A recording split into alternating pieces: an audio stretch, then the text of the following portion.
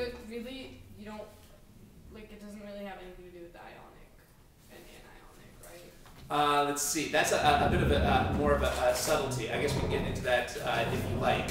Well, I just feel like it was the opposite. Like in the book, it had like some ionic compound, but it went through like SN2. So then it said that the polar protic, aprotic was. Okay, so if you want to, in order to, that's a little bit more of a subtle point, so I'd have to look at the specific part in the book or the specific part in your notes where you talked about that to see what they were talking about there. I'm not sure. Let me see if I have it written down. But frankly, that might not be the best use of our time right now. Okay, yeah, okay, so let's just not do that. I think you have this, but you can look at it anyways. For 49C, I just had, for ranking each of them, increasing SN2 activity. I understand why it's 1, 2, 3, but if you had a ring of this versus a chain with the same number of carbons, which one would be worse for SN2? Right. Well, remember, it's not really the number of carbons. It's because remember that once you have a long chain, most of the carbons are so far away from the alpha carbon that they don't matter. What really matters is how substituted the alpha carbon is. So if we had something that literally looked, it was like CH3 2 CHCl. Does that work? Like this? CH3 parentheses 2. Like so that there's two CH3s, and then that with a cyclohexane. Basically. Go ahead and write it out for me. Okay. Well, basically I want something so that this is so I understand how this is substituted. So this one and this one That's right. are affecting this. That's so right. what if it looked exactly like that, but it was in a line? Yeah, that's a good question.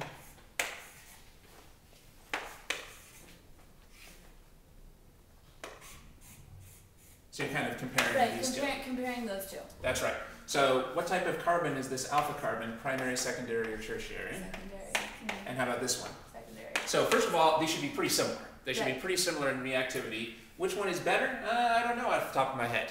I'm not sure. I don't know if there's going to be a big difference between these. They might cover this in the textbook. Did the textbook say? I haven't read the textbook, but if you had to make a guess, would it be logical to say that the left one was better because there are less carbon total? So like in essence, it could have maybe made a difference.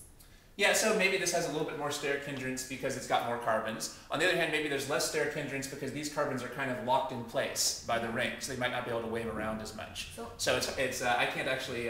This is something you might have to do the experiment on, or I don't really know what the pattern is for this. Just by looking at it, the two things I could say is this has more carbons, which would tend to give it more steric hindrance, but they might actually be waving around less because they're locked into the ring. That might give you less steric hindrance, and which one dominates, I actually don't know off the top of my head. And if you have a long chain and it's substituted at the very end, so completely on the other side of the alpha carbon, that isn't really a big steric hindrance, right? So if you have that versus something that was like this? two carbons long, and then it was substituted right at the alpha carbon, the longer chain would be better.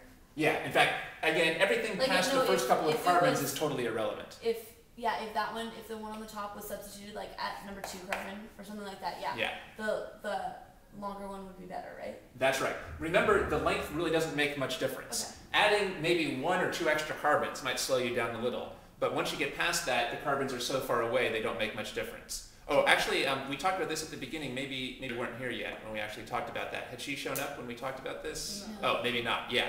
So we talked about the idea that so remember that what matters here is steric hindrance that blocks the alpha carbon.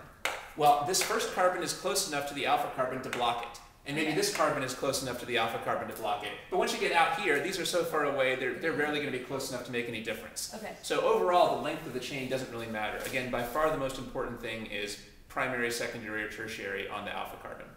Okay. All these things, by the way, that we're talking about here, these are subtleties that you might be tested on, but your first priority should be predicting products, deciding whether a reaction is SN1, SN2, E1, or E2, and predicting the right products, and then doing synthesis from that. These are kind of fine points that are not the most important things. Okay, so should we just move on to like E1, E2? Sure. Let's see if there's.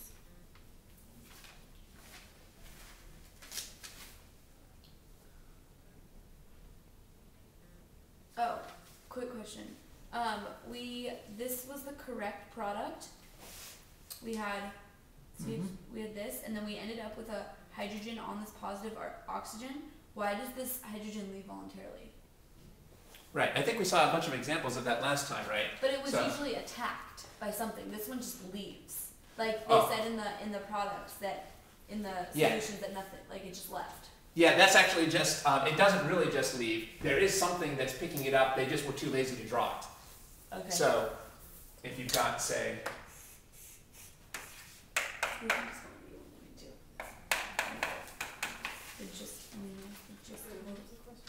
so for example, suppose you have this. Oh, right.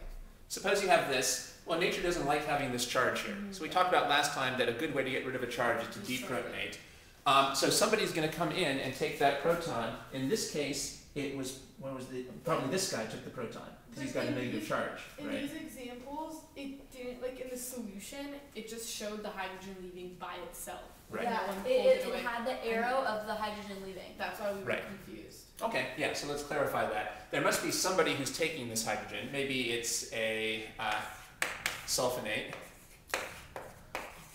So there might be a sulfonate leaving group around. So what's actually happening is this. Even though they don't show that? That's right. But eventually their arrow was the hydrogen, was the bond going to the hydrogen. Yeah, not to the oxygen.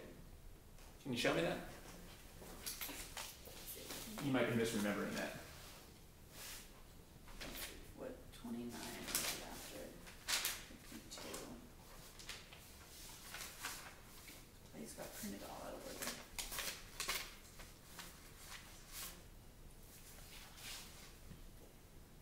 Oh yeah. That arrow went to the oxygens. Okay, like I have it on the board. Yeah, okay. Okay, yeah. So eventually people start taking shortcuts and they stop showing who's taking the proton. But it's really best for a beginning student to always show who's taking the proton. But you should know that sometimes in the textbook they'll be lazy and they won't actually show who's taking the proton. So this picture is identical to this picture.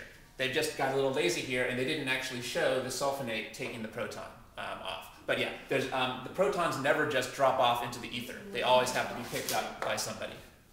Okay, so yeah, we were just confused because in every question it was like that. We just didn't know why, but okay. That's right. So we wouldn't, since their solution didn't have like the sulfonate taking it off. It would still be better for you to put that in your solution, and you certainly would get full credit for it if you wrote it that way.